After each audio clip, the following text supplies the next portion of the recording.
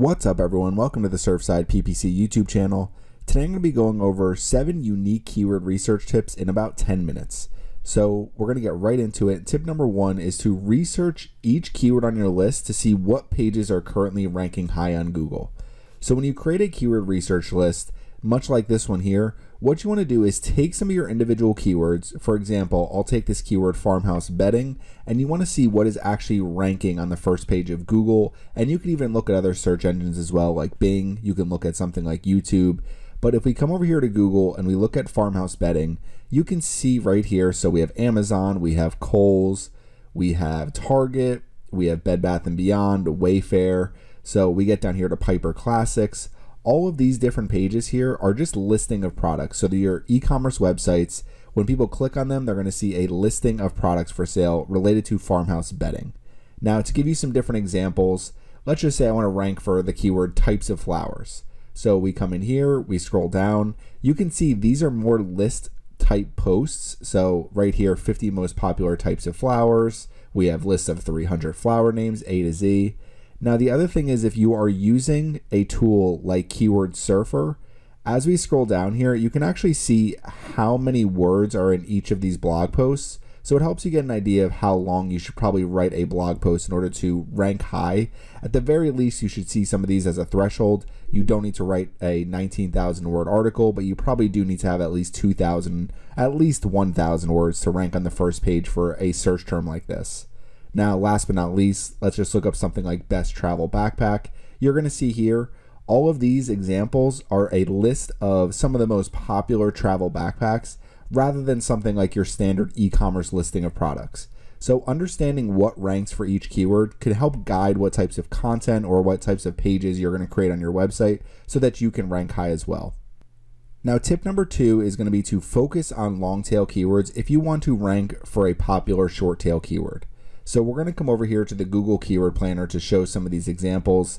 And let's just say I want to rank for the keyword farmhouse decor. So if we scroll down here, you can see this has average monthly searches, almost 91,000. But as we scroll down here, these are all very popular keywords.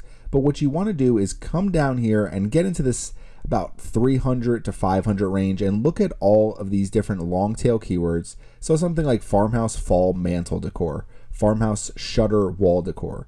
So all of these are different keywords that we can target on our website, and it's going to be much easier to rank for something like farmhouse entryway decor, farmhouse lemon kitchen decor. It's going to be much easier to rank for these keywords, and there's still plenty of average monthly searches to drive traffic to our website. And what's going to happen in the long run is it becomes easier to rank for something like farmhouse decor on Google if we are targeting keywords like farmhouse shutter decor, farmhouse Easter decorations. So these are all different keywords we want to target. And the best way to actually rank for that short tail keyword is to focus on some of the long tail variations. Next is going to be tip number 3, and I've gone over this in the past, but in case you're not doing it already, so keyword mapping. You can organize your keywords by mapping them to website pages. So if we come down here to our keyword list again, we're looking at all these different examples.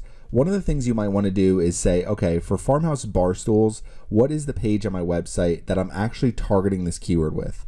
So in this case, I could come over to my website and we can come to our farmhouse bar stools page. And this is the actual page that is targeting this keyword. So what I could do is copy this URL, and then all you want to do is enter it here in Microsoft Excel or Google Sheets or wherever you're actually organizing your keywords. And you want to do this for all of these different keywords that we're targeting. And what it helps you do is in the long run, as you are targeting a lot of different keywords, especially some of these long tail keywords here. So let's just say I'm creating a page for farmhouse kitchen wall decor. I can create a separate URL for this individual keyword than I would for farmhouse wall decor. So it allows you to target a lot of different keywords by actually mapping the pages on your website that are targeting those short tail and long tail keywords that you want to rank for. And to take this one step further, as we are focusing on some of these different long tail keywords, so for example, if I come to Google, I search farmhouse bar stools, you can see a lot of these down here are some different types of long tail keywords. So black farmhouse bar stools, white farmhouse bar stools, backlist farmhouse bar stools, those can all be separate categories on my website.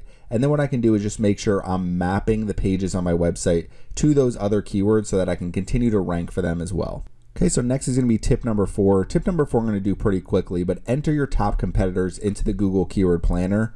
If you go to spyfu.com, enter your own website here, it's going to come up with some of your organic competitors. So you can take your top organic competitor here and enter them directly into the Google Keyword Planner. You don't need to create an account or anything to get this page. You can also use the True Competitor tool through Moz. So this is a pro tool, but if you do create a free Moz account, they will give you 2 search queries every single month where you can enter a domain and it will show you all of your top competitors and you'll find who you're actually competing with. And then all you need to do is go to the Keyword Planner and enter that website directly into the Google Keyword Planner, and you can find a lot of their top keywords, and it gave me 261 keyword ideas. So I can go through this and try to find some of the keywords that I'm not targeting already that antiquefarmhouse.com is ranking for. So it gives me some different opportunities to try to get some traffic. All you need to do is when you're searching, instead of starting with keywords, start with a website, enter the website here, use the entire site and click on get results, and it's that simple.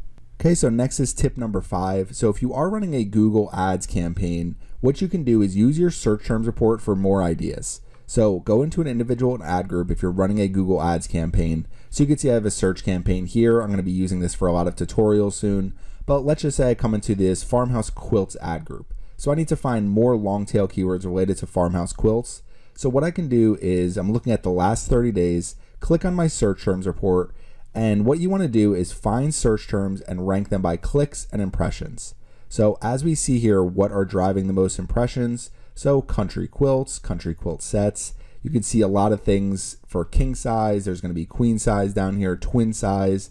So right here, feathered farm quilts. That's a keyword I've never targeted before, so it's something I can try to target on my website. Vintage farmhouse quilts, so another long tail keyword variation. Modern farmhouse quilts. So you can get a bunch of different ideas here and things that I'm not already targeting, and that's basically what you want to do. So country patchwork quilts. I'm sure farmhouse patchwork quilts is also a popular keyword. So it allows you to find more and more keywords to target with the content on your website. So if you are running a Google Ads campaign, use that search terms report to see what is actually triggering your advertisements, because it's going to be very relevant keywords. Especially in my case, I'm targeting a lot of phrase match keywords. So with phrase match, it's going to find some very similar keywords and you're going to see all of them in the search terms report. So that gives you a lot of different ideas for when you are optimizing for search engine optimization, as well as your Google Ads campaigns. Okay, tip number 6 is going to be a very quick one. So use your top blog posts to expand on your content ideas. So for this example, I'm actually going to use my website, beachfrontdecor.com. So with this, 2 of my top 5 blog posts, 101 beach theme bathroom ideas, 101 beach theme bedroom ideas. So you can see right here, this post alone drives a ton of traffic every single month. It's based on all the other pages on my website. This is one of the more popular pages. Now a ton of traffic maybe isn't accurate, but it gives me an idea to be able to say, okay, 101 beach theme kitchen ideas, 101 beach theme living room ideas, 101 beach theme entryway ideas, porch ideas, patio ideas. So all of these different keywords that I can target, seeing what is already ranking. As you go through your keyword list and you do create your keyword map, you might say, okay, the page I created for this specific keyword is doing very well. Let me copy that strategy for the other content that I'm creating. So number 6, using your top blog post to expand on your different content ideas and expand on the keywords you're targeting based on what content is working for you. Tip number 7, and last but not least, so sometimes when you're building this large keyword list, the thing that we kind of forget to do is make sure we're creating high quality content for all of these different keywords. Now in this case, content is going to be product listing pages, basically e-commerce website product pages. So if I'm trying to rank for something like farmhouse bedroom furniture, then what I want is a huge selection of different types of farmhouse bedroom furniture sets, headboards, all sorts of things that you're going to find in a bedroom. So you want to make sure, for example, if I'm targeting the keyword farmhouse bar stools, it's a very popular keyword.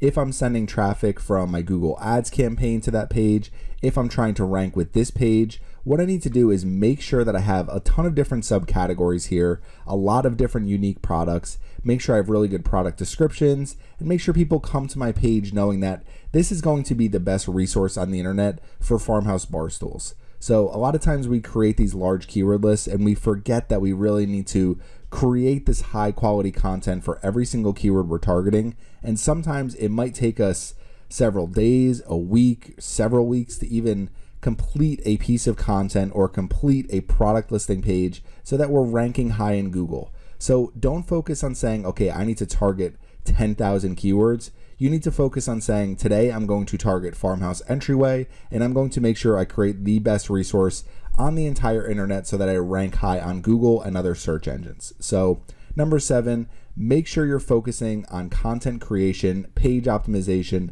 landing page optimization, because it's more important than just building a list of a ton of short tail and long tail keywords. So if you have any questions about some of these keyword research tips, try to give some unique tips that you're not going to see anywhere else. So again, if you have any questions, please leave them in the comment section. Thanks for watching my video today, and make sure you subscribe to the Surfside PPC YouTube channel.